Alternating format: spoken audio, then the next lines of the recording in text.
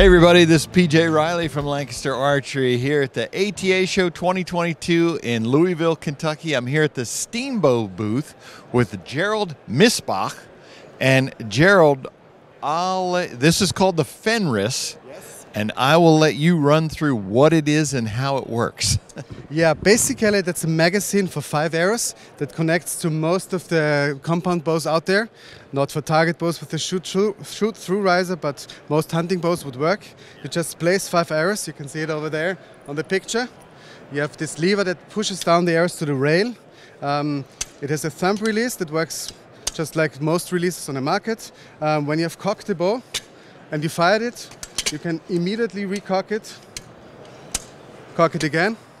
On the last shot, it has a tri-fire protection to save you from destroying your bow. It makes it super easy to hit because you have a rail and a lot of variables are taken out of the equation. You have a fixed draw on every time. Wherever you point the rail, the arrow hits. It works with most sighting options. Yeah, that's the arrow. This is the arrow. Yeah, it's basically like a crossbow bolt. It's a very stiff carbon shaft, 2 vanes, so it's stackable. It also works with broadheads. And you can use a scope, iron sights, standard bow sights, laser sight, red dot sights. Basically any sighting system works.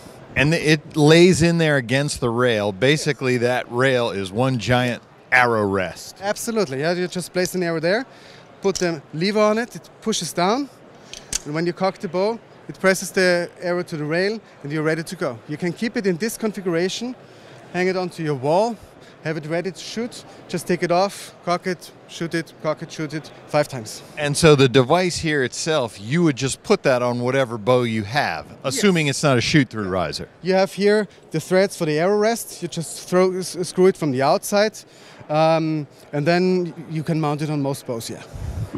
All right, the Fenris, you never know what you're going to see here at ATA. If you like this video, give us a thumbs up. If you want to see more videos like it, subscribe to our YouTube channel.